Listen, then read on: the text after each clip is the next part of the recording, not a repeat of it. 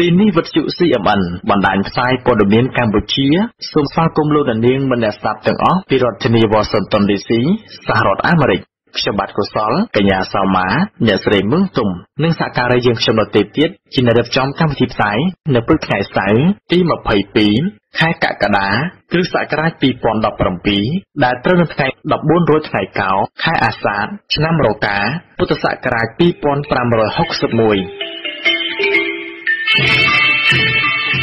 លោកអ្នកនាងម្នាក់ស្ដាប់ជាទីមេត្រីព័ត៌មានសំខាន់នៅព្រឹកព្រលឹមថ្ងៃសៅរ៍នេះរួមមានអំពីរដ្ឋាភិបាលប្រមានដកអាជ្ញាប័ណ្ណក្រុមហ៊ុនធ្វើអាជីវកម្មខ្សាច់ដែលមិនគោរពច្បាប់លោកសំរាំងស៊ីថាត្រៀមឈរពីក្រោយបកកាន់អំណាចបើច្បាប់ថ្មីចូលជាធរមានក្រសួងអំពាវនាវឲ្យប្រជាពលរដ្ឋបង្កើនការប្រុងប្រយ័ត្នខ្ពស់ខណៈកម្ពស់ទឹកទន្លេកើនឡើងរួមជាមួយនឹងដំណឹងសំខាន់មួយចំនួនទៀតដែលនឹងជម្រាបជូនលោកអ្នកនាងស្ដាប់ជាបន្តបន្ទាប់នៅព្រឹកព្រលឹមថ្ងៃសៅរ៍នេះដែរយើងខ្ញុំនឹងមានបទវិភាគនិងសេចក្តីរាយការណ៍ថ្មីទីទៀតទី1ផ្ដោតអំពីសហភាពអឺរ៉ុបគ្រោងនឹងបើកកិច្ចប្រជុំពិសេសមួយនៅដើមខែសីហាឆាប់ខាងមុខនេះដើម្បីដាក់សម្ពាធលើរដ្ឋាភិបាលហ៊ុនសែនឲ្យព្រមផ្ដល់សិទ្ធិនយោបាយពេញលេញជូនលោកសំរងស៊ីអាចវិលចូលកម្ពុជាវិញដើម្បីប្រកួតប្រជែងការបោះឆ្នោតជាតិនៅឆ្នាំ2018ខាងមុខ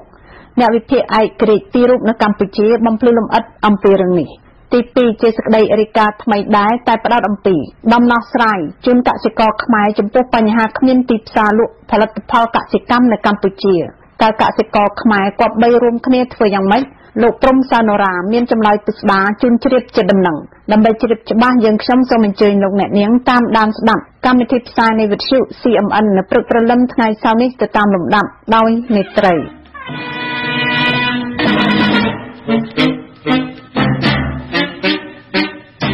ជាការចាប់ផ្ដើមនៃកម្មវិធីព័ត៌មានប្រចាំថ្ងៃរបស់វិទ្យុ CMN នៅព្រឹកព្រលឹមថ្ងៃសៅរ៍នេះនាងខ្ញុំសោមាសូមជូនក្រុមសារពិស្ដារទៅតាមលំដាប់ដូចតទៅក្រសួងរាយនឹងធម្មពលប្រមានដកអាជ្ញាប័ណ្ណពីក្រុមហ៊ុនធ្វើអាជីវកម្មខ្សាច់យ៉ាងไรណាដែលមិនគោរពតាមច្បាប់និងមិនគោរពលក្ខខណ្ឌដែលក្រសួងបានកំណត់ការប្រមាននេះធ្វើឡើងបន្ទាប់ពីក្រសួងចេញស្រាវជ្រាវថ្មីមួយកាលពីថ្ងៃទី10ខែកក្កដាឆ្នាំ2017ដើម្បីមានវិធានការគ្រប់គ្រងការធ្វើអាជីវកម្មខ្សាច់នៅក្នុងខេត្តកោះកុងដោយក្នុងសេចក្តីប្រកាសនោះក្រសួងបានកំណត់លក្ខខណ្ឌជាច្រើនឲ្យក្រុមហ៊ុនដែលចង់ធ្វើអាជីវកម្មខ្សាច់អនុវត្តបន្ទាប់ពីប្រជាពលរដ្ឋរាយការណ៍ថាក្រុមហ៊ុនមួយចំនួននៅតែបន្តធ្វើអាជីវកម្មខ្សាច់រំលោភច្បាប់ថ្លែងនៅក្នុងវេទិកាអភិបាលកិច្ចវិស័យឧស្សាហកម្មនិរន្តរកម្មនៅក្នុងប្រទេសកម្ពុជាកាលពីថ្ងៃទី21ខែកក្កដាឆ្នាំ2017អនុរដ្ឋលេខាធិការនៃក្រសួងរាយនឹងធម្មពលលោកពេញណាវុធបានមានប្រសាសន៍ថាប្រសិនបើក្រុមហ៊ុនអាជីវកម្មខ្សាច់ណាមិនអនុវត្តតាមក្រសួងនឹងដកអាជ្ញាប័ណ្ណបញ្ឈប់អាជីវកម្មតែម្ដងចំពោះសំណួរដែលថាយុទ្ធសាស្ត្ររបៀបម៉េចចំពោះក្រសួងក្រោយពេលដែលចេញស្រាវជ្រាវក្រសួងនឹងបញ្ចប់អាជ្ញាប័ណ្ណទាំងអស់នៅក្នុងខេត្តកោះកុងអញ្ចឹងអាជ្ញាប័ណ្ណដែលមានកន្លងមកបើដំសីមាក្តីIYP ក្តី SCPWN ក្តីគឺក្រសួងនឹងចេញបញ្ចប់នៅក្នុងលក្ខខណ្ឌដែលក្រុមហ៊ុនទាំងនេះឬក៏ក្រុមហ៊ុនផ្សេងទៀតមានបំណងស្នើសុំគឺត្រូវគោរពទៅតាមលក្ខខណ្ឌបច្ចេកទេសនិងនីតិវិធីរបស់ក្រសួងនាយកប្រតិបត្តិសម្ព័ន្ធគណនេយ្យភាពសង្គមកម្ពុជាលោកសនជ័យគាំទ្រចំពោះយន្តការរបស់ក្រសួងនេះប៉ុន្តែលោកហាក់មិនមានជំនឿថារដ្ឋាភិបាលអនុវត្តបានមានប្រសិទ្ធភាពនោះទេប្រសិនបើមិនមានការចូលរួមពីសហគមន៍ហើយអាជ្ញាធរពាក់ព័ន្ធត្រូវចុះអនុវត្តច្បាប់មិនទាន់ពេលវេលារឿងដែលសំខាន់គឺវត្តមាននៃទូកបងខ្សាច់ដែលកន្លងមកសហគមន៍ឃើញថាវាប្រចាំការនៅសមុទ្រខាងក្រៅអីជាដើមហ្នឹងបើវត្តមានអស់ហ្នឹងបាត់អស់វាអាចជាផុសតាងមួយបញ្ជាក់ថាប្រសិទ្ធភាពនៃចរាចរណ៍បញ្ឈប់ការនាំខ្សាច់ចេញទៅក្រៅប្រទេសគឺអាចជួយដល់នៃប្រសិទ្ធភាពនឹងបានប៉ុន្តែបើសិនជានៅតែមានស្លង់វងខ្សាច់ឬក៏ហៅថាទូកដែលគេប្រើសម្រាប់ផ្ទេរខ្សាច់ដែលនៅតែមានវត្តមាននៅសមុទ្រខាងក្រៅហ្នឹងគឺជាមូលហេតុនៃមន្ទិលណាអញ្ចឹងតតែអស់នឹងបាត់ចេញពីដែនដីដែលគេធ្លាប់មានមន្ទិលអាចបញ្ជាក់ពីប្រសិទ្ធភាព តំណាងសហគមន៍កោះស្រឡៅក្នុងខេត្តកោះកុងអ្នកស្រីអ្នកសុភាពបានឲ្យដឹងថាអំឡុងពេលដែលក្រសួងប្រកាសផ្អាកបណ្ដោះអាសន្នមិនឲ្យនាំខ្សាច់ចេញទៅក្រៅប្រទេសកាលពីឆ្នាំ2016អ្នកស្រីនៅតែសង្កេតឃើញមានសាឡង់នាំខ្សាច់ទៅក្រៅប្រទេសនៅក្នុងតំបន់ហាមឃាត់ដដែលអ្នកស្រីបានដាក់ការសង្ស័យថាបទល្មើសនៅតែបន្តកើតមានបែបនេះដោយសារតែអាជ្ញាធរថ្នាក់ក្រោមបានខុបខិតគ្នាប្រព្រឹត្តអំពើពុករលួយអ្នកស្រីបន្តថាបច្ចុប្បន្ននេះក៏មានក្រុមហ៊ុនមួយចំនួនកំពុងសាងសង់កន្លែងលាងខ្សាច់នៅក្នុងខេត្តកោះកុងដែរដែលការសាងសង់នោះអ្នកស្រីមិនដឹងថាមានការអនុញ្ញាតពីក្រសួងឬក៏អត់នោះទេខ្ញុំហ៊ានអះអាងថាមានចំណុចខុបខិតដោយសារកាលថ្ងៃទី28ដល់ថ្ងៃទី30ខែ1ឆ្នាំ2017មានក្រុមហ៊ុនទៅសិក្សាជ្រាវជ្រាវឲ្យក្រុមហ៊ុនឧត្តមសីមាហើយនិងក្រុមហ៊ុន ICTWN អញ្ចឹងក្រុមហ៊ុនឧត្តមសីមាដែលឲ្យទៅសិក្សាហ្នឹងគឺ40ហិកតាដល់ក្រុមហ៊ុន ICTWN ហ្នឹងដល់1991ហិកតាសម្រាប់ទៅសិក្សានៅកន្លែងហ្នឹងចំពោះបាត់ល្មើសនេះក៏មិនបានទទួលជោគជ័យសម្រាប់អ្នកល្មើសដែរដោយសារក្រសួងក៏បានចេញសេចក្តីជូនដំណឹងមួយកាលថ្ងៃទី10ដូចគ្នាថាក្រុមហ៊ុននិងបរិស្ថានដែលទៅសិក្សានៅតំបន់តាពាំងរូងនិងតតៃនៅស្រុកកោះកុងហ្នឹងគឺទុកជាមោឃៈអញ្ចឹងអ្វីដែលក្រសួងនិយាយមកហើយគាត់នឹងចេញសេចក្តីជូនដំណឹងហ្នឹងវាស្របនៅអ្វីដែលគាត់ធ្វើប៉ុន្តែក្រោយមកទៀតខ្ញុំអត់ដឹងថាម៉េចទេប៉ុន្តែខ្ញុំសង្ឃឹមថាក្រសួងពេលដែលគាត់និយាយហ្នឹងគាត់នឹងអនុវត្តអ្វីដែលគាត់និយាយហ្នឹងឲ្យបានល្អសម្រាប់ប្រជាពលរដ្ឋអ្នកនាំពាក្យក្រសួងរាយនឹងធម្មពលលោកមេសធិរាបានទទួលស្គាល់ថាពិតជាមានការសាងសង់សំណង់ធំលើទន្លេក្នុងខេត្តកោះកុងមែនប៉ុន្តែលោកមិនទាន់ដឹងថាសំណង់នោះធ្វើដើម្បីអ្វីនៅឡើយនោះទេយ៉ាងណាក៏ដោយលោកថាប្រសិនបើក្រុមហ៊ុនសាងសង់ដើម្បីធ្វើអាជីវកម្មខ្សាច់ដោយពលរដ្ឋលើកឡើងមែនក្រសួងនឹងចាត់វិធានការដោយថាកន្លែងនោះជាតំបន់ហាមឃាត់មិនឲ្យធ្វើអាជីវកម្មខ្សាច់ឡើយកាលពីថ្ងៃទី10ខែកក្កដាឆ្នាំ2017ក្រសួងរាយនឹងធម្មពលបានចេញសេចក្តីប្រកាសមួយដោយបញ្ជាទៅអាជ្ញាធរពាក់ព័ន្ធក្នុងខេត្តកោះកុងឈប់អនុញ្ញាតឲ្យមានការធ្វើអាជីវកម្មនាំខ្សាច់សំណង់គ្រប់ប្រភេទនិងខ្សាច់ភក់ចេញទៅបរទេសដែលការហាមឃាត់នេះធ្វើឡើងបន្ទាប់ពីក្រសួងរកឃើញថាការធ្វើអាជីវកម្មប្រភេទនេះប៉ះពាល់ដល់បរិស្ថាននិងសង្គម CMN ទម្លាយអាតកំបាំង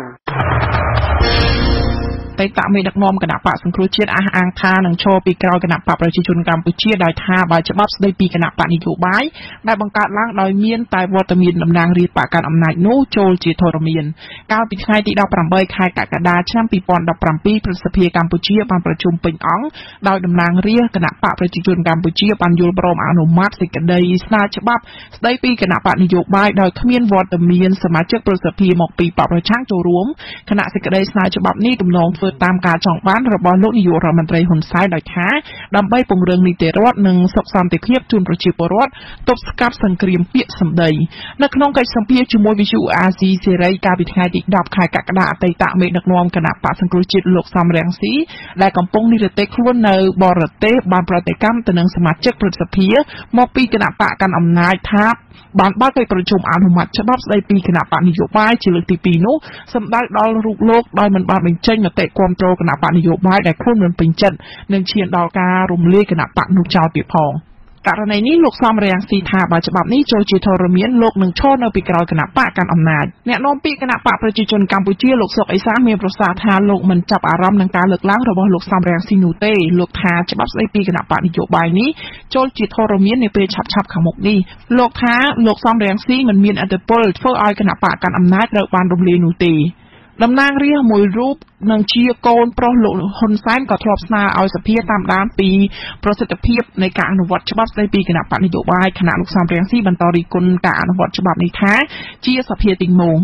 កាលពីថ្ងៃទី20ខែកក្កដាគណៈបកសង្គ្រោះជាតិបានថ្វាយលិខិតមួយថ្វាយព្រះមហាក្សត្រក្នុងន័យស្នើកុំឲ្យព្រះមហាក្សត្រឡាយព្រះហស្ថលេខាលើច្បាប់ស្តីពីគណៈបកនយោបាយនោះដោយថាមាត្រាខ្លះនៃច្បាប់នេះជាគោលដៅគឺសំដៅទៅលើគណៈបកប្រឆាំងគឺលោកសំរងស៊ីតែម្នាក់គត់ដែលថាផ្ទុយទៅនឹងគោលការណ៍ប្រជាធិបតេយ្យសេរីពហុបកដែលធានាដោយរដ្ឋធម្មនុញ្ញសាស្ត្រាចារ្យវិទ្យាសាស្ត្រនយោបាយលោកសូចន្ទថាយល់ថាច្បាប់ស្តីពីគណៈបកនយោបាយនេះបង្កើតឡើងដើម្បីផាត់លោកសំរងស៊ីចេញពីឆាកនយោបាយលោកថាទោះបីជាច្បាប់នេះចូលជាធរមានក៏ការអនុវត្តច្បាប់នេះអាចនឹងមានភាពលំអៀងដោយថាកន្លងទៅការអនុវត្តច្បាប់នៅកម្ពុជាមានស្តង់ដារ2រវាងអ្នកគាំទ្រគណៈបកកាន់អំណាចនិងអ្នកគាំទ្រគណៈបកប្រឆាំង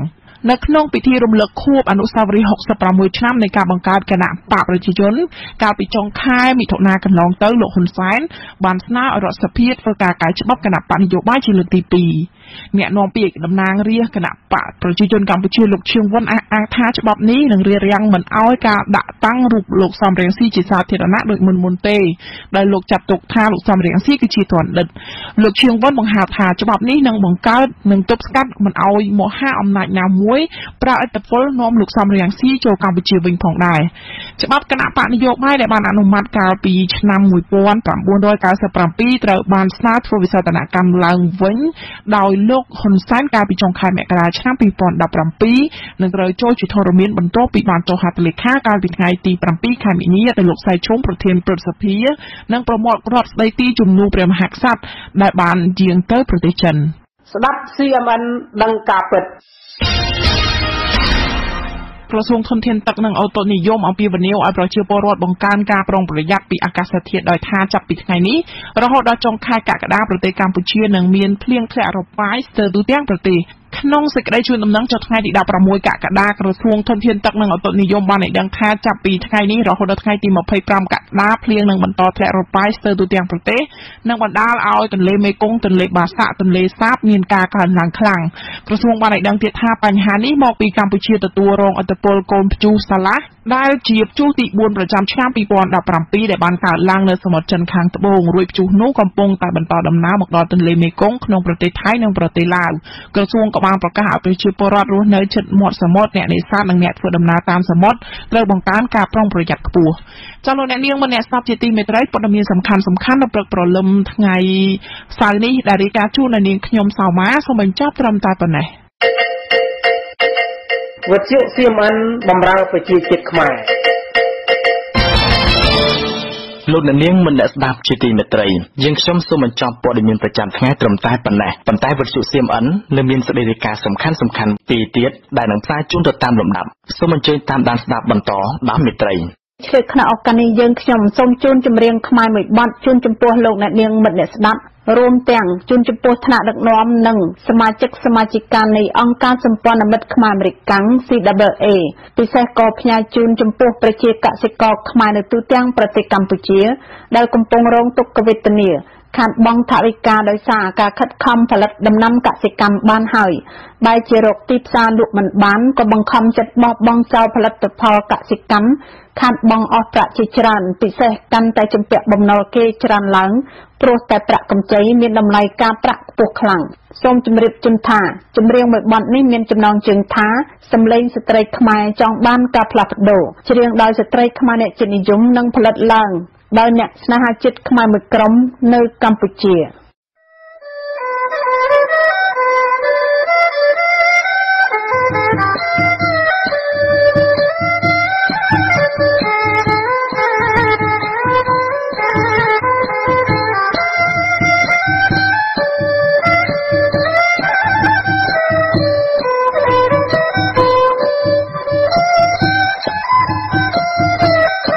អោខែដីខ្មែរប្រខែត្រង់ខ្លាតែពេល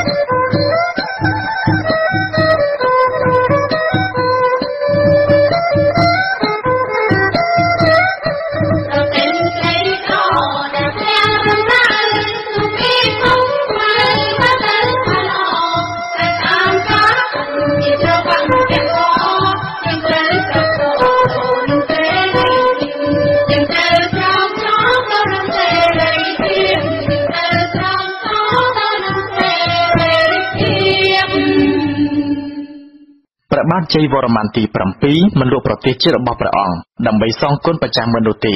បើទោះបីបច្ចាមិត្តបានយកព្រះអង្គទៅចិញ្ចឹមតាំងពីកុមារភាពក្តីព្រឹត្តិការណ៍សំខាន់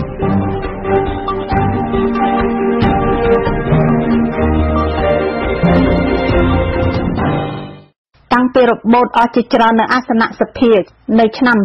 2013ពិសេសបន្ទាប់ពីការបោះឆ្នោតក្រុមប្រឹក្សាគុំសង្កាត់ថ្ងៃទី4ខែមិថុនាឆ្នាំ2017បន្ទាប់ពីហ៊ុនសែននិងគណៈបកប្រជាជនកម្ពុជារបបអស់ប្រមាណ500អាសនៈមេឃុំចៅសង្កាត់ទៅគណៈបកសង្គ្រោះជាតិឃើញថានាពេលចុងក្រោយថ្មីនេះគណៈបកប្រជាជនកម្ពុជាពិសេសហ៊ុនសែនទាំងឪនិងកូនបានរួមគ្នាខិតខំយ៉ាងខ្លាំងក្នុងការបង្កើតនិងធ្វើវិសោធនកម្មច្បាប់ដែលមានលក្ខណៈរឹតបន្តឹងគៀបសង្កត់គណៈបកសង្គ្រោះជាតិពិសេសក្នុងន័យសម្រាប់ជីវិតនយោបាយរបស់លោកសំរងស៊ីអតីតប្រធាននៃគណៈបកសង្គ្រោះជាតិបញ្ហានេះកំពុងផ្ដល់ក្តីកង្វល់ខ្លាំងដល់សហគមន៍អន្តរជាតិជាក់ស្ដែងសហភាពអឺរ៉ុបគ្រោងនឹងបើកកិច្ចប្រជុំពិសេសមួយនាដើមខែសីហាឆាប់ខាងមុខនេះដើម្បីដាក់សម្ពាធលើរដ្ឋាភិបាលហ៊ុនសែនឲ្យព្រមផ្ដល់សិទ្ធិនយោបាយពេញលេញជូនលោកសំរងស៊ីឲ្យលោកអាចវិលចូលកម្ពុជាវិញដើម្បីលោកអាចចូលរួមប្រកួតប្រជែងការបោះឆ្នោតជាតិនៅឆ្នាំ2018ខាងមុខអ្នកវិភាគឯករាជ្យពីររូបនៅកម្ពុជាបំភ្លឺលម្អិតអំពីរឿងនេះតាមរយៈសេចក្តីរាយការណ៍របស់នាយកព័ត៌មាននៃវិទ្យុ CMN កញ្ញាបញ្ញភាដូចតទៅនេះនៅខែសីហាក្រោយនេះគណៈកម្មាធិការសភាអឺរ៉ុបនឹងបើកកិច្ចពិភាក្សាអំពីបញ្ហាសិទ្ធិមនុស្សនៅកម្ពុជានិងការសម្របសម្រួលឲ្យលោកសំរងស៊ីវិលមកប្រទេសវិញដើម្បីបន្តជីវិតនយោបាយឡើងវិញតាមប្រព័ន្ធផ្សព្វផ្សាយមួយចំនួននៅក្នុងស្រុកនិងតាម Twitter របស់សមាជិកសភាសហភាពអឺរ៉ុបចំនួន7រូបដែលបានដាក់ញត្តិទៅប្រធានគណៈកម្មាធិការកិច្ចការបរទេសសហភាពអឺរ៉ុបលោកស្រី Federica Mogherini គឺកិច្ចពិភាក្សានេះអាចនឹងចាប់ផ្ដើមនៅសប្តាហ៍ទី1នៃខែសីហា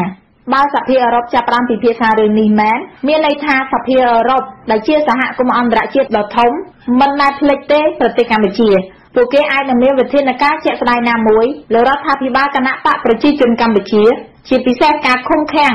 អ្នកនយោបាយនិងការបញ្ចប់ជីវិតនយោបាយលោកសំរងស៊ីCMN បានស្វែងរកការវិភាគអំពីឥទ្ធិពលរបស់សហភាពអឺរ៉ុបលើកម្ពុជាដោយអ្នកវិភាគពីររូបបានបកស្រាយដូចខាងក្រោមនេះលោកបណ្ឌិតមីនីបណ្ឌិតវិទ្យាសាស្ត្រនយោបាយនិងជាអ្នកវិភាគជើងចាស់ម្នាក់នៅកម្ពុជាបានប្រមានថាបើកម្ពុជាខកខានមិនធ្វើតាមការចង់បានរបស់សហភាពអឺរ៉ុបនោះទេគឺអាចប្រឈមមុខទៅនឹងគ្រោះថ្នាក់នៅថ្ងៃខាងមុខលោកមើលឃើញថាសហភាពអឺរ៉ុបគឺជាសហគមន៍ប្រមូលផ្ដុំប្រទេសដ៏ច្រើនមួយនៅអឺរ៉ុបដែលពួកគេអាចធ្វើឲ្យកម្ពុជាអាម៉ាស់មុខនៅលើឆាកអន្តរជាតិព្រោះសហភាពអឺរ៉ុប27ប្រទេសបូករួមនឹងអង់គ្លេសមួយផងដែរគឺជាប្រទេសម្ចាស់ជំនួយឥតសំណងនិងជាទីផ្សារវាយនភ័ណ្ឌដ៏ធំនៅកម្ពុជាលោកមាននេះបានបញ្យល់បន្ថែមដូចនេះទៀតថា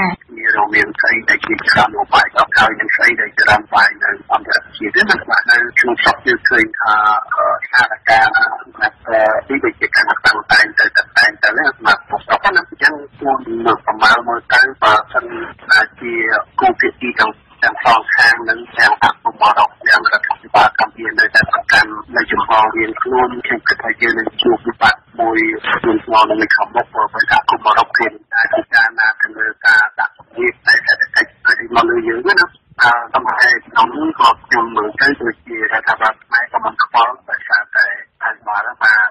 ចិនប្រទេសចិនមួយដែលនៅពីក្រោយក្នុងនេះខ្ញុំមើលទៅវាមិនអាចមានពីច្រើនជាពីអន្តរជាតិបើមិនជាការសម្រេចរបស់អនុអឺរ៉ុបនឹងធ្វើឡើងពីឲ្យទៅសំពីចូលវិញតែរដ្ឋាភិបាលខ្មែររងហើយគឺគិតថាសម្រាប់រដ្ឋាភិបាលខ្មែរក្នុងការទីបាយខាងការជំនាញការពិបាកក្នុងការដោតតទៅតាមអ្វីដែលអនុអឺរ៉ុបต้องការតែដំណើរនៅខាងនេះវា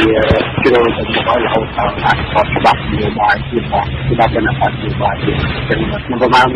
មានការព្រួយបារម្ភច្រើនទៅលើអាយុជីវិតពីអន្តរជាតិតែពីសហគមន៍អឺរ៉ុបក៏មានដែរថាសហគមន៍អឺរ៉ុបជាប្រទេសមួយដែលកំពុងមានការនាំចេញពីផលិតផលកម្មពីប្រទេសលោកទៅច្រើនក៏ហ្នឹងក៏នាំចេញជាសិល្បៈចិនដល់ប្រទេសគេដាក់ប្រទេសមកយើងនឹងមានបញ្ហាទាក់ទងនឹងការនាំចេញជាវិទ្យាពីរោគចាស់ហ្នឹងចឹងវានឹងធ្វើទៅដល់អភិវឌ្ឍដល់កម្មករអត្រានេះធ្វើទៀតចាតែបើគិតជាវិជ្ជមានវិញបើសិនជាកម្ពុជាយកព្រមទទួលសំណើរបស់គេវិញអញ្ចឹងតើកម្ពុជានិងរដ្ឋាភិបាលកម្ពុជានេះបានផលអ្វីដែរទៅលោកអង្គចា នៅក្នុងពិភពលោកបច្ចុប្បន្នគឺមិនមានប្រទេសណាមួយអាចរស់នៅតែឯងដាច់ក្នុងឯងបានទេបាទហើយរឿងដែលល្អបំផុតគឺគោលនយោបាយការបរទេសរបស់ប្រទេសមួយៗតែប្រទេសកម្ពុជាយើងគឺយើងត្រូវធ្វើឲ្យយើងបានជួលនៅការគ្រប់គ្រងស្មារតីគ្នាទីមហាអំណាចទាំងអស់អានេះបាទយើងអាចមកបានខ្លួនតែថ្ងៃនេះយើងគួរតែយើងអាចជាកំពុងតែទៅទៅលើចិត្តកាត់ខ្លាំងឡើងចិត្តទាំងមួយទាំងការវិនិយោគទុនវានឹងអាចជួយប្រទេសយើងឲ្យទៅក្រោមអានិករបស់ចិត្តហើយពេលដែលយើងកំពុងតែទៅលើក្រោមអធិពលរបស់វៀតណាមផងហើយគឺមានអានិកចិត្តមកទៀតគឺយើងពិតជាមានការពិបាកក៏ទៅដល់មានពិបាកនៅដល់ទៅអ្វីដែលជាអត្ថប្រយោជន៍ជាពិតបំផុតគឺគឺយើងតែយើងវិញទីមកដល់ជាទៅតាមនៅក្នុងញត្តិរបស់សមាជិកសភាទាំង7រូបបានចោទសួរប្រមុខការទូតស្ត្រីរូបនេះថាតើសហភាពអឺរ៉ុបបានត្រៀមខ្លួនហើយឬនៅដើម្បីចាត់ការលើប្រទេសកម្ពុជាដែលមិនព្រមដោះលែងអ្នកទោសនយោបាយនិងការធានាទៅប្រទេសកម្ពុជាវិញរបស់លោកសំរងស៊ីអតីតប្រធានគណៈបក្សសង្គ្រោះជាតិតាមភាពជាក់ស្ដែងសភាសហភាពអឺរ៉ុបបានដាក់ចេញសេចក្តីសម្រេចលើប្រទេសកម្ពុជាចំនួន2ដងហើយគឺមួយទាក់ទងទៅនឹងការរំលោភសិទ្ធិមនុស្សនិងមួយទៀតទាក់ទងទៅនឹងលោកសំរងស៊ីតែសេចក្តីសម្រេចទាំងនេះកើតចេញស្របពេលដែលគណៈកម្មាធិការមួយនៃសភាសហរដ្ឋអាមេរិកក៏បានចេញសេចក្តីសម្រេចលេខ728ទាក់ទងទៅនឹងលោកសំរងស៊ីនិងអ្នកទោសនយោបាយផងដែរគឺបានស្នើដល់លែងដែលករណីនេះនាំឲ្យអ្នកតាមដាននយោបាយនៅកម្ពុជាសង្ឃឹមថាបើសហភាពអឺរ៉ុបមានវិធានការជាក់លាក់ចុងក្រោយនេះគឺច្បាស់ណាស់ថាគេនឹងដាក់ឲ្យកម្ពុជាស្ថិតនៅក្នុងបញ្ជីខ្មៅរឿងអ្វីមួយលោកមឿនដុល្លារអ្នកសង្កេតការបញ្ហាសង្គមនិងជានាយកប្រតិបត្តិនៃអង្គការពារសិទ្ធិមនុស្សនិងការងារបានពន្យល់ហេតុផលតាមរយៈ CMN លោកបានពន្យល់ថាកម្ពុជាអាចនឹងជួបហានិភ័យកិច្ចការទំនាក់ទំនងជាមួយនឹងអន្តរជាតិដោយសភាសហភាពអឺរ៉ុបគេមានវិធានការរឿងនេះមែននោះយើងត្រូវមើល resolution សិនណាយើងមើលសេចក្តីសម្រេចរបស់សភាសិនតើសេចក្តីសម្រេចរបស់សភាហ្នឹងជាសេចក្តីសម្រេចយ៉ាងវាមិនបើសិនជាគ្រាន់តែជា resolution ទេហើយអត់មានការរុញទៅដល់រដ្ឋាភិបាលអឺរ៉ុបទេអាហ្នឹងសេចក្តីសម្រេចហ្នឹងវាអត់ទៅជាមានប្រសិទ្ធភាពទេក៏ប៉ុន្តែបើសិនជាសម្លេងភាគច្រើននៅក្នុងសភាអឺរ៉ុបហ្នឹងបានសម្រេចអ្វីមួយទៅលើបញ្ហាឬក៏ប្រធានបទស្រុកខ្មែរហ្នឹងហើយសមាជិកសភាភាគច្រើនរបស់អឺរ៉ុបហ្នឹងគេធ្វើការបន្តដើម្បីជំរុញឲ្យរដ្ឋាភិបាលធ្វើកិច្ចការជាមួយកម្ពុជាអាហ្នឹងគឺវាអាចមានប្រសិទ្ធភាពដែរដោយសារអីដោយសារតែស្ថានភាពកម្ពុជាយើងថ្ងៃនេះយើងនៅក្នុងផ្អែកអឺរ៉ុបនៅក្នុងផ្អែកច្រើនតែមិនគឺក្នុងផ្អែកខ្ញុំលើកឧទាហរណ៍តែមួយទេរឿងវិស័យកាត់ដេរតែមួយណាពីលើវិស័យកាត់ដេរនេះបានចូលរួមចំណែកនៅក្នុងកំណើនសេដ្ឋកិច្ចរហូតដល់ 70% ហើយវិស័យកាត់ដេរនេះសម្លៀកបំពាក់ខ្មែរនោះគឺភាគច្រើនយកទៅអឺរ៉ុបបន្តមកយកទៅអាមេរិកបន្តមកទៀតក៏យកទៅប្រទេសទូចមួយចំនួនដូចជប៉ុនដូចអូស្ត្រាលីទៅអីចឹងណាប៉ុន្តែបើសិនជាអឺរ៉ុបបានកំណត់ណាមួយអឺរ៉ុបបាននិយាយច្បាស់លាស់ថាបញ្ហាសិទ្ធិមនុស្សបញ្ហាការបោះឆ្នោតបញ្ហាសេរីភាពឬក៏លទ្ធិប្រជាធិបតេយ្យនៅក្នុងផ្ទៃមានបញ្ហាធ្វើឲ្យអឺរ៉ុបមានការព្រួយបារម្ភអាហ្នឹងក៏វាអាចមានឥទ្ធិពលមួយចំនួនដែរមកដល់ស្រុកខ្មែរយើងហ្នឹងវាចង់ស្រុកខ្មែរយើងក៏នៅតែក្រៅពីទទួលឥទ្ធិពលទីផ្សាររបស់គេក៏យើងមានជាប់កាតព្វកិច្ចនៅមួយចំនួនដែរដូចយើងចុះហត្ថលេខាគេហៅថាកិច្ចព្រមព្រៀង EBA ណា everything.am ហ្នឹងគឺថាយើងអាចនាំចូលទៅអឺរ៉ុបច្រើននៅតែនាំអ្វីក៏បានដែរប៉ុន្តែនៅតែអាវុធជិតហ្នឹងហើយនឹងបញ្ហាដែលកម្ពុជាសន្យាជាមួយគេហ្នឹងពាក់ព័ន្ធនឹងសិទ្ធិជាតិហើយនិងសិទ្ធិមនុស្សក៏នៅតែចូលចិត្តរមានឡើងទេបាទចាតាមការទាមទាររបស់សហភាពអឺរ៉ុបបើសិនជាកម្ពុជាធ្វើបានតែកម្ពុជាបានផលអីហើយតែបើកម្ពុជាមិនធ្វើឬធ្វើមិនបានតើបានផលអីវិញដែរទេលោកពូវាតាមពិតបើសិនជាយើងធ្វើតាមការស្នើរបស់គេវាមិនជាប្រយោជន៍របស់អត់ទេមែនតើទៅវាប្រយោជន៍កម្ពុជានឹងច្រើនបើមានរំលំយើងប្រយោជន៍ជាតិជាធំខ្ញុំគិតថាកម្ពុជាគួរតែពិចារណានៅមានអធិបតេយ្យភាពក៏ប៉ុន្តែយ៉ាងណាក៏ដោយដូចយើងជាខាងដើមហ្នឹងការស្នើរបស់ឲ្យមានលទ្ធិប្រជាធិបតេយ្យគ្រប់យន្តការលទ្ធិប្រជាធិបតេយ្យការប្រកួតគ្នាដោយស្រីនិងយុទ្ធធម៌អីឡើងហ្នឹង ការគ្រប់សិទ្ធិនោះអីផ្សេងៗហ្នឹងអាហ្នឹងវាជាប្រយោជន៍ដល់ស្រុកយើងហើយបើសិនជាយើងមានប្រជាធិបតេយ្យពិតប្រាកដអាហ្នឹងវាធ្វើឲ្យអ្នកប្រើប្រាស់ឬក៏អ្នកបោះការប្រើប្រាស់ទំនិញពីស្រុកខ្មែរទៅហើយបើកាលណាគេប្រជាពលរដ្ឋគេពេញចិត្តនឹងទំនិញពីស្រុកខ្មែរវាធ្វើឲ្យអឺរ៉ុបអាចនឹងបើកទីផ្សារថែមទៀតសម្រាប់ប្រទេសកម្ពុជាកាលណាបើអឺរ៉ុបបើកទីផ្សារថែមទៀតសម្រាប់ប្រទេសកម្ពុជាវាធ្វើឲ្យយើងអាចផលិតនាំចេញទៅអឺរ៉ុបនឹងច្រើនហើយកំណើនសេដ្ឋកិច្ចវាអាចកើនខ្ពស់អញ្ចឹងវាសិទ្ធិប្រយោជន៍ជាតិទាំងអស់បើសិនជាយើងមានដឹកនាំយើងគិតពីប្រយោជន៍ជាតិមែនខ្ញុំគិតថាមិនគួរពង្រឹងទៅឲ្យទៅការព្រួយបារម្ភរបស់ប្រជាអឺរ៉ុបនោះទេបាទយ៉ាងណាក៏ដោយលោកសុកអេសានអ្នកនាំពាក្យគណៈបកប្រជាជនកម្ពុជាបានប្រាប់អ្នកសារព័ត៌មាននៅក្នុងស្រុកថារឿងលោកសំរងស៊ីគឺជារឿងរបស់កម្ពុជាហើយបានសហភាពអឺរ៉ុបមានវិធានការបែបនេះមែនគឺមានន័យថាសហភាពអឺរ៉ុបកំពុងតែដាក់អាណានិគមនៅលើកម្ពុជាលោកថាកម្ពុជាមិនទទួលយកបានឡើយករណីលោកសំរងស៊ីបានខ្លាយទៅជារឿងអន្តរជាតិទៅហើយដែលមេបកប្រឆាំងរូបនេះបានស្វែងរកអន្តរាគមន៍គ្រប់យ៉ាងទាំងអស់ដើម្បីតែអង្គការសហប្រជាជាតិក៏ធ្លាប់ប្រាប់ឲ្យរដ្ឋាភិបាលកម្ពុជារបស់លោកហ៊ុនសែនទទួលយកការវិលមកវិញរបស់លោកសំរងស៊ីផងដែរនាងខ្ញុំបញ្ញភាវិទ្យុ CMN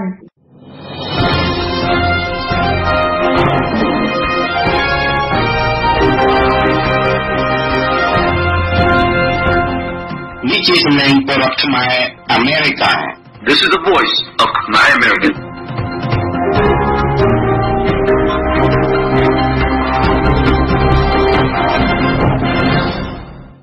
លោកអ្នកនាងមិនអ្នកស្ដាប់ជាទីមេត្រីរាជខ្មែរត្អូញត្អែថាទឹកភ្នែករាជក្នុងសម័យដេចជោហ៊ុនសែនមិនត្រឹមតែមានហូរចេញពីនេត្រាខ្មែរចំនួនជិត1លាននាក់ដែលបាត់បង់ដីធ្លីស្រែចម្ការនិងផ្ទះសម្បែងដោយសារកម្មវិធីដីសម្បត្តិសេដ្ឋកិច្ចប៉ុណ្ណោះទេសូម្បីតែកសិករខ្មែររាប់សែននាក់ដែលនៅមានដីបន្តិចបន្តួចហើយបានខិតខំធ្វើស្រែចម្ការដើម្បីរកកម្រៃចិញ្ចឹមជីវិតគ្រួសារនោះក៏យំស្ទើរតែជារៀងរាល់រដូវផងដែរពិសេសតាំងពីឆ្នាំ2003មកគ្រាដែលរដ្ឋាភិបាលហ៊ុនសែនបើកព្រំដែនទទួលផលិតផលកសិកម្មយួនពីប្រទេសវៀតណាមឲ្យនាំចូលមកយ៉ាងគំហុកស្ទើរគ្រប់មុខទំនិញជាហេតុធ្វើឲ្យផលិតផលកសិកម្មខ្មែររងការបញ្ចុះតម្លៃយ៉ាងថោកហើយលក់មិនចេញព្រោះតែផលិតផលកសិកម្មយួនក្តោបយកទីផ្សារខ្មែរជិតអស់ទៅហើយនោះផ្ដោតអំពីបញ្ហានេះលោកព្រំសានូរ៉ាប្រធានក្រុមប្រឹក្សានយោបាយនៃអង្គការសម្ព័ន្ធមិត្តខ្មែរអាមេរិកកាំង CMN សូមជូនដំណោះស្រាយខ្លះដែលអាចជួយឲ្យកសិករខ្មែរនៅកម្ពុជា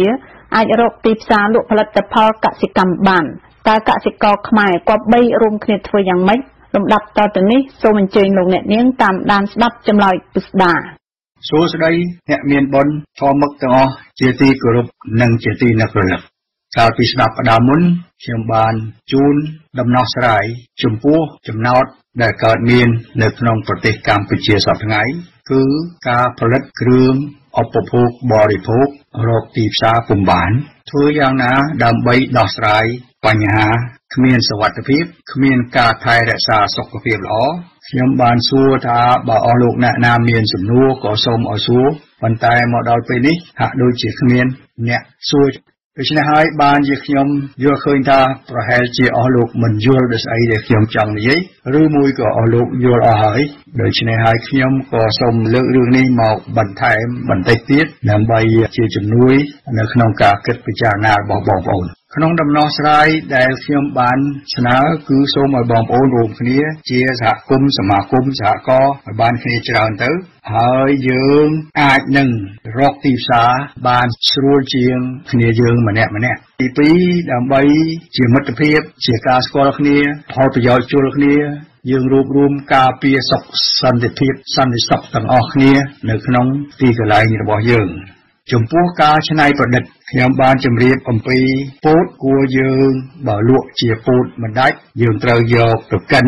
គេហៅថា expeller គឺជាម៉ាស៊ីនសម្រាប់គៀបដែលមានដូចជាផ្លែដែលខួងអញ្ចឹងគឺថាគេខួងអាម៉ាស៊ីនកដាលហ្នឹងវាល្វីវាខួងអញ្ចឹងទៅវាសង្កត់សម្ពាធក្របហ្នឹងទៅខាងវាចេញជាប្រេងហ្នឹងគេហៅថា expeller ហ្នឹងមិនថ្លៃទេមួយប្រហែលជា 2-3 ពាន់ប៉ុណ្ណឹងទេហើយឧបមាថា សប្តាហ៍ថ្ងៃបើតាមតម្លៃនៅសហរដ្ឋអាមេរិកវាប្រហែលជា1តោនគោពោតប្រហែល$400បើសិនជាយើងកិនទៅជាប្រេងបានប្រេងប្រហែលជា28គីឡូឬក៏30លីត្រទាំងអស់30លីត្រហ្នឹងប្រហែលបានទៅ$60 $61ហើយយើងនៅសល់ខេកហ្នឹងសម្រាប់យកមកលក់ឲ្យទៅជាចំណីសត្វចិញ្ចឹមជ្រូកឬក៏ចិញ្ចឹមមាន់ឬក៏ចិញ្ចឹមត្រីស្អីហូរហើយចឹងទៅគឺថាយើងអាចនឹងមានតម្លៃច្រើនបានគួរសមជាងដែលយើងលក់ក្របពូជទៅទេគេអាចយកប្រេងនេះមកធ្វើ biodiesel ដែរប៉ុន្តែខ្ញុំមិនស្នើឲ្យធ្វើទេពីព្រោះវាបានតម្លៃថោកជាងលក់ប្រេងជាម្ហូបជាប្រេងឆាឬក៏ជាប្រេងសម្រាប់យកទៅធ្វើសាប៊ូអីចឹងប្រេងបើយកមកកិនមកយកមកលាយធ្វើជា biodiesel វាបានប្រហែលជា1ហ្គាឡុងបានតែ$2.50ទេដូច្នេះហើយវាមិនស្មើនឹងលក់ប្រេងឆាគឺបាន1ហ្គាឡុងវា$7.99វាបានថ្លៃច្រើនជាង1/3ខ្ញុំបានជម្រាបថាខ្ញុំនឹងបញ្យល់អំពីរឿងធ្វើស្រាធម្មតាគេនៅរបៀបធ្វើ whisky ក៏ដូចជាស្រាដទៃទៀតដែរគឺថាគេយកធញ្ញជាតិហ្នឹងយកមកដាំទៅអាដែងកម្ដៅហ្នឹងវាបដូរពី starch ហ្នឹងឲ្យទៅជាស្ករហើយកាលណាយើងទុកត្រជាក់ទៅយើងយក yeast គឺស្មើយើងថាមេដំបែហ្នឹងយកមកដាក់ទៅវានឹងកាច់ដែងស្ករហ្នឹងឲ្យទៅជាស្រា